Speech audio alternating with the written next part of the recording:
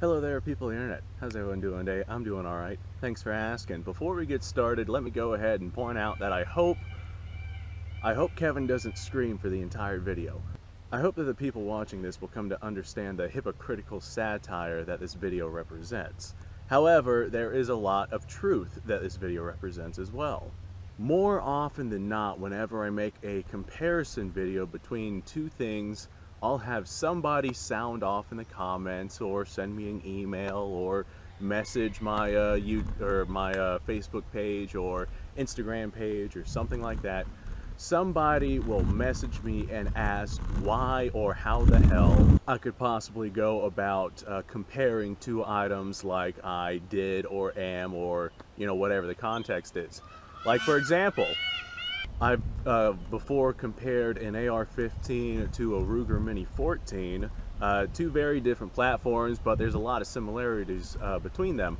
I compared them and I got a lot of comments that are, positive, and a lot of them are like, how the hell could you do that? They're two very different rifles. Well, today I'm going to go ahead and address that. I'm going to address how the hell I could go about doing something like that.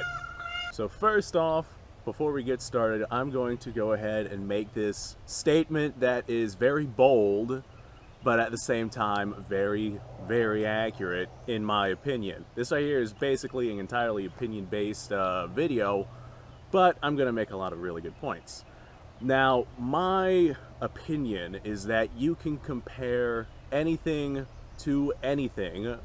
We are not limited by platform or category or anything like that. You can compare the car over there to my side-by-side that I've got right here. The side-by-side actually runs and drives and can go over way more terrain than that car over there can. Side-by-side has an engine. Side-by-side is green, that car is white. I feel comfortable firing at that car. I would not feel comfortable firing at my side-by-side because I like my side-by-side. There, I just compared the two. Two very different things, but hey, I just compared them. Now, it would not be a day at the range if we didn't have some wind coming through to completely mess up my audio. It would not be a day at the range if I did not show off some firearms. So today, for comparison's sake, I chose a couple of firearms that are like completely in other categories from one another, and we're going to compare them. If this is something that would irritate you, then leave. This is not the place for you. Alright, so for today's sake of comparison, we are going to be comparing this Buck BB gun, my literal first gun. I got this gun a whole lot of years ago.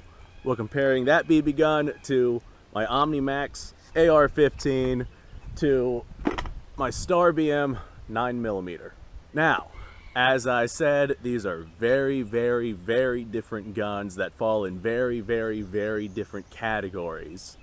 But hey, we're going to compare them because yes, you can compare anything to anything. And if you're going to complain about a comparison to something, then you're just the type of person to complain about non-essential bullshit. Now, don't get me wrong, there's a lot of really valid points that people make out there whenever people are comparing one thing to another. Like if you're comparing a 30-06 to a 22, of course the 30-06 is going to do better. My problem does not lay with that. My problem lays with the type of people that say you can't compare one thing to another because you can compare anything to anything. Maybe not, a comparison to get scientific data or a reputable level of feedback, but you can compare anything to anything. Like I made a versus video, one of my more popular videos, which I was not expecting, of an 8mm Mauser versus a 30-06, but using Inkari KKL stock Mauser versus a Savage Axis 30-06 with a polymer stock, which was a lot lighter. So of course the recoil was more. I was using cheap steel case 30-06 ammo versus military ball ammunition for the 8mm Mauser. So of course we had a lot of different factors that played into that, but there were people complaining about the fact that I couldn't compare this to that because they're two different things. And to that I say bullshit. I can compare anything to anything. Let's compare, I see a flower right there. Let's compare the flower to that box of wolf ammo that I have sitting on my shooting chair right here. They both have yellow on them. The flower's alive, the box of ammunition is not. The box of ammunition holds ammunition, the flower does not. The flower grows in the dirt, the box of ammunition's created at a factory. There, I just compared them. I compared, you know, the way they look. I compared their, you know, type of manufacture, I guess, if you can count growing a plant as manufacturing a plant. Anyway, I'm sure that you guys get my point. My point is you can compare anything to anything. So let's get right down to the comparison. Right now, the Buck BB gun right here. This right here is a very common item used for teaching typically younger children, younger students, how to properly and safely operate a firearm.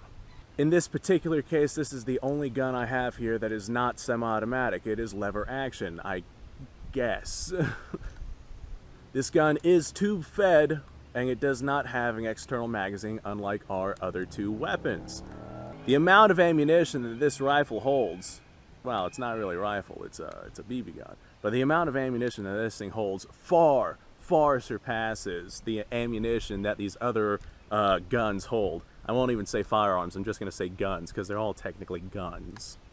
Maybe not by a legal standpoint, but this is a BB gun, you know? These other firearms are guns, technically speaking. They launch a projectile. This BB gun launches projectiles based off of air pressure. A lot of your BB guns operate off of air pressure or spring tension rather than an actual propellant like black powder or smokeless powder firearms.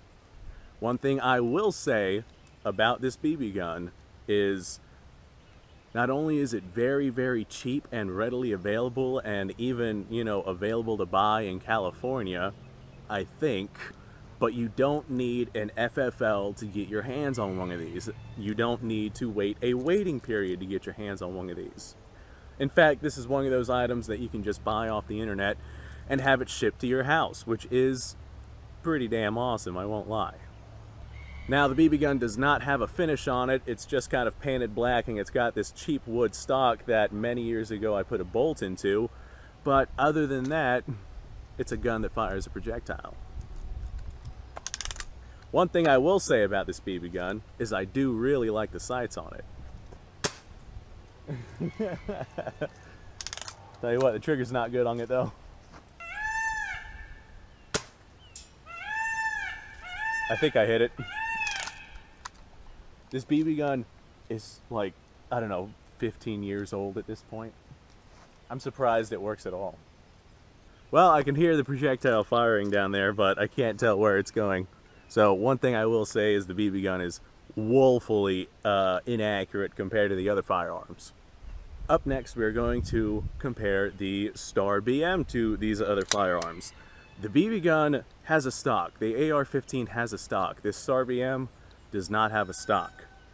This Star BM fires 9mm parabellum rounds. In this particular case, the ammunition I have is Wolf ammunition, is 115 grain steel case ammo, nothing real special, just the ball ammunition. The projectiles fired by this, unlike the BB gun, are fired based off of a propellant, in this case, smokeless powder. Just like the BB gun, this right here is an all steel frame or an all metal frame. I'm not entirely sure if the BB gun is made of steel or not, but it is an all metal frame. The BB gun holds way more ammunition than this thing right here. However, the 9mm parabellum round is far more potent than the little 177 caliber BBs that my BB gun fires. Unlike the BB gun, you need, at least in the United States, to get this shipped off to an FFL. This right here does legally count as a firearm. However, the beauty about external magazines is that is pretty customizable. I'm sure somebody somewhere at some point in time has made an extended magazine for at least some sort of 9mm variant of the 1911 that maybe could be used in this thing, perhaps. But the standard issue is 7 to 8 rounds, depending on the magazine that you get, depending on how loose the tolerances are. This particular one I have is a 7-round magazine, so we're going to go ahead and fire 7 rounds downrange.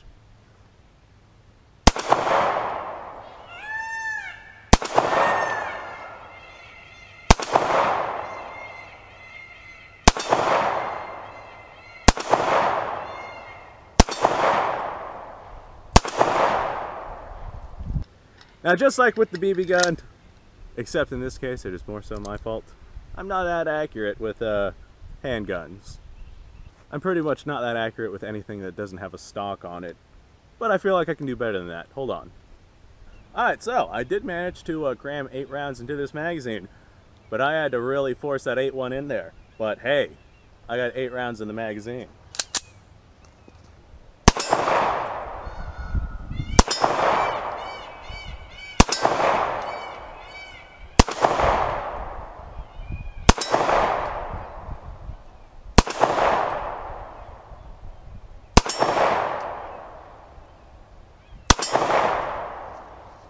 Alright, well, for wolf ammo at 50 yards, that's not bad. Alright, up next, let's throw the AR-15 into this mix. This AR-15 is the only firearm I have here that has a polymer receiver. A lot of people don't like the polymer receiver. I don't care. This AR-15 is the only firearm I have out here that has easily removable sights. The pistol that I brought out, the Star BM, has an actual slide on it. This does not. This has a bolt as a result. The pistol that I have has a slide release. This AR-15 has a bolt release. However, the BB gun has neither. The Star BM, good luck finding extended mags for that. However, you can pick up extended mags for this AR-15 pretty easily. There is no extended magazine or anything like that for the BB gun, though. It's one of the bigger problems with I guess I would call that tube-fed. Would it be tube-fed? I don't know. We're just going to say tube-fed. Although it's more like barrel shroud-fed for the BB gun.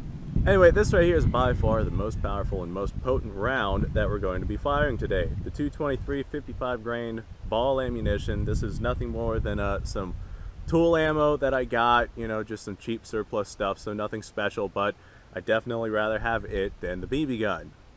Alright, I got one of these old GI AR-15 magazines. This one's seen better days, but let's see if it decides to work proper.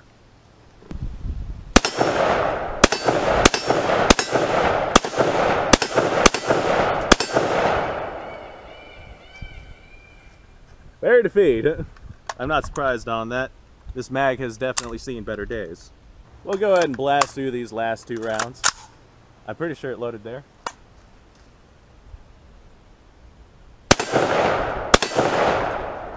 There we go, that's better. Now, unlike the BB gun, the Star BM and the AR-15 will heat up pretty rapidly while firing, so you got to keep that in mind. You can sit there and fire the BB gun all day long, it's not going to heat up.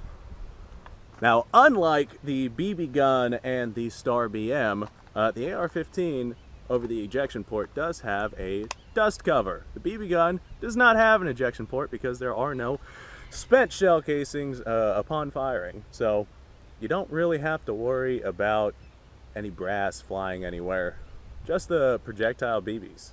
In a lot of cases, I could absolutely see how the BB gun would be the more predominant thing to have, or at least an air-propelled projectile rifle. Not only would something like that make the fire rate ludicrously high, but the complexity of the machine would also be very low. The odds of it jamming or locking up would also be very, very low. I mean, it's an interesting concept to think how well something like this would work for like an aircraft gun. Not as well as, say, a belt-fed machine gun that operates on smokeless powder. However, that belt-fed machine gun would be pretty damn useless if it jams up, because in an aircraft you can't really get out of your aircraft to unjam that machine gun. Now, with modern practices, you know, today, we don't really have to worry about that problem in our aircraft machine guns. However, back in like World War II, Oh, that was a serious issue. If you had some air-propelled projectile guns, it would make jamming a lot less frequent. Although the projectiles would be a little less deadly, I still feel like they would be deadly enough to pierce the sheet metal of an aircraft to do enough damage to get it to go down. In fact, that sounds like it would be an interesting test. Maybe I'll get myself one of those 45 caliber, maybe 32 caliber, 35 caliber. I think I actually know someone who has one of those air rifles. That's a legitimate air rifle and not just a BB gun. And we'll go ahead and see how powerful that is. So that'll be an upcoming video. Another good comparison that I'd like to make, the AR-15 and the 9mm, their effectiveness is based off of the ammunition that they use. However, the BB gun that I have, it creates its own propellant, which is, in this case, compressed air. Or hell, it might be spring tension for all I know. The point is, it creates its own propellant, its own self-tensioning system. Now, why do I bring that up? Well, if you want your AR-15 to fire a little faster projectile, you just get yourself a little hotter ammo and you don't have to go about swapping guns. Same thing with the 9mm. You can't really do that with your BB gun without making any real modifications to the gun itself. Alright, now that being said, I know this is like ludicrously off topic, but I have a sofa out on my gun range and I want to shoot it. I mean, if you had the opportunity to shoot a sofa on your gun range, wouldn't you take that up? I know I would. So that being the case, actually, I think I'm going to go ahead and just like shoot it with everything I've got out here and we'll compare the damage, because why not?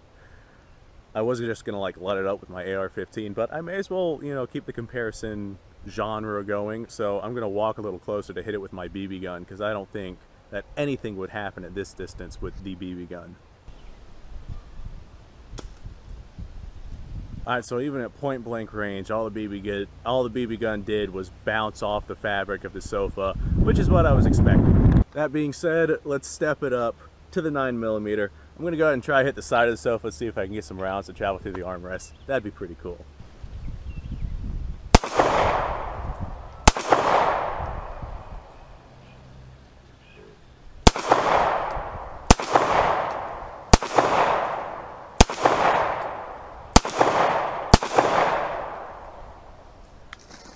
Alright, let's go have a look at that sofa. You know, back whenever I was using this sofa, I knew that one day I'd be shooting it. And I gotta tell you, I'm not disappointed. So the 9mm rounds went straight through this area right here. Oh yeah, we did manage to hit the armrest. Alright, cool. Although this right here is like just fabric, I was trying to aim a little lower, see if we could get some rounds to come through the bed area.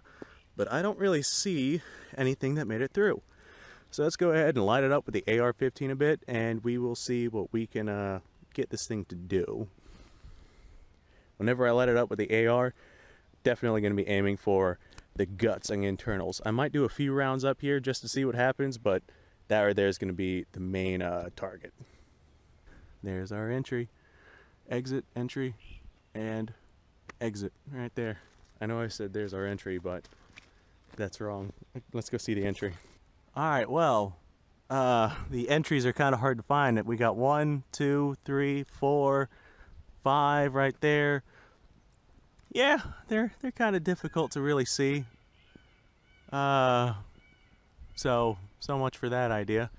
Alright, well, before the wind picks up too much again, let me go ahead and lob 10 rounds of 223 at that sofa, because why the hell not?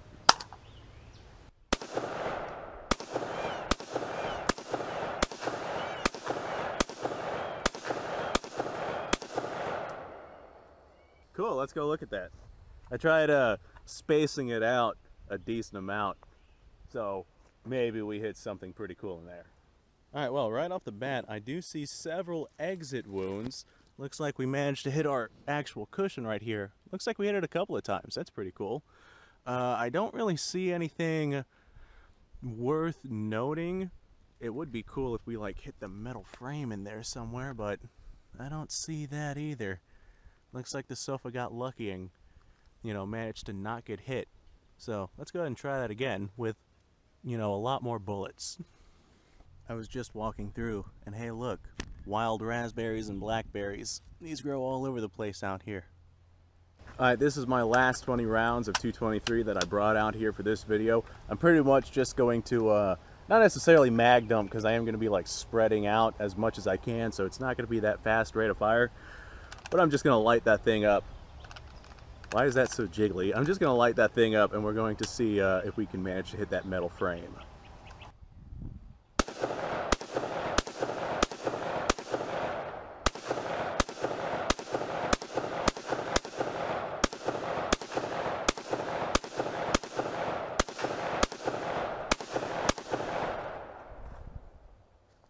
Smell the gun oil burning off of this thing.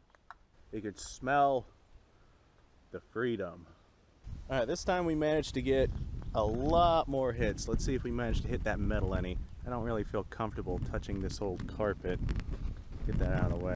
Alright, now looking in here, what kind of hits do we have? I see, man, it's hard to see in there. I see one right there. I think that's two right there.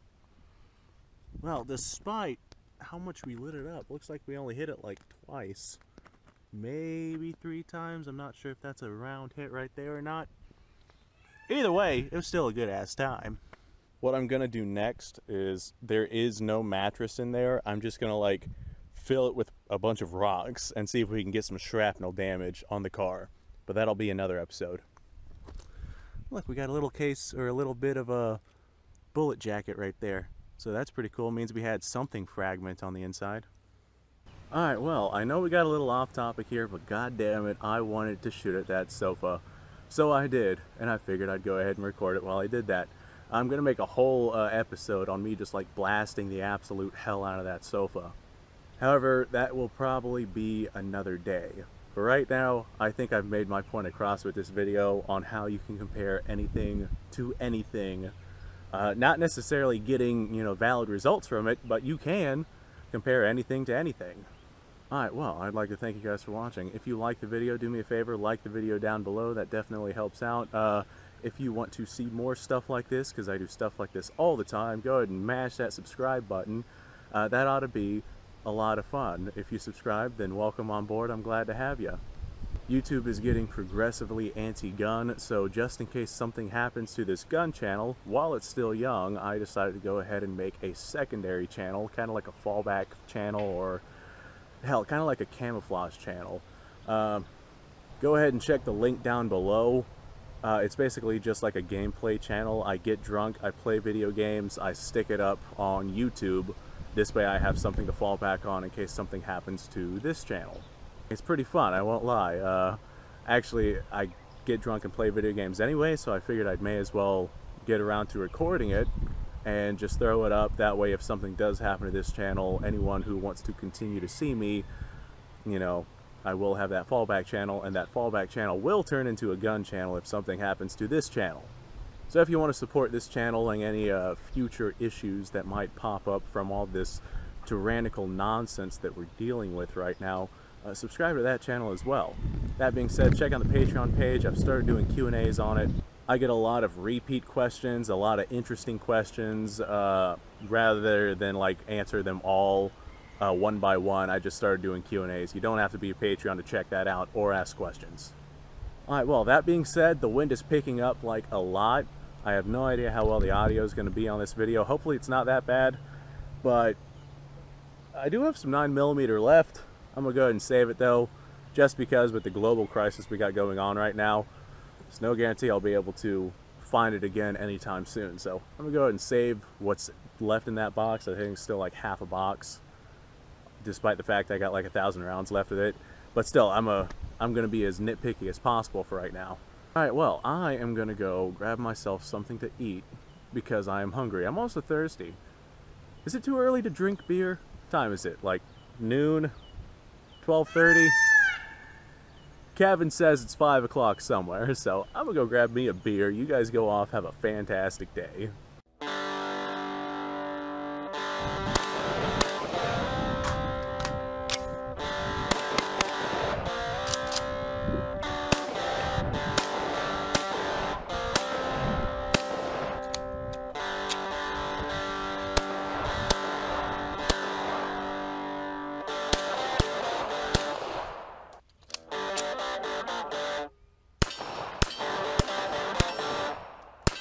Been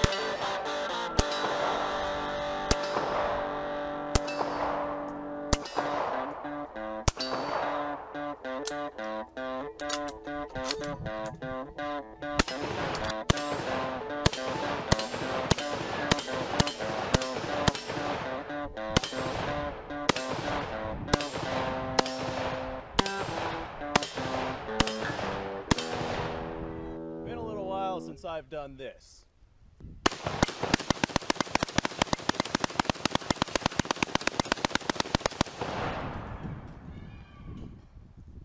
Bonnie and Clyde be damned. The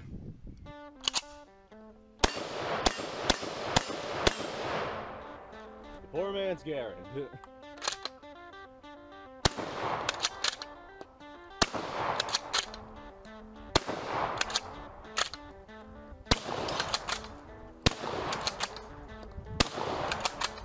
a shame that bolt-action shotguns aren't more mainstream.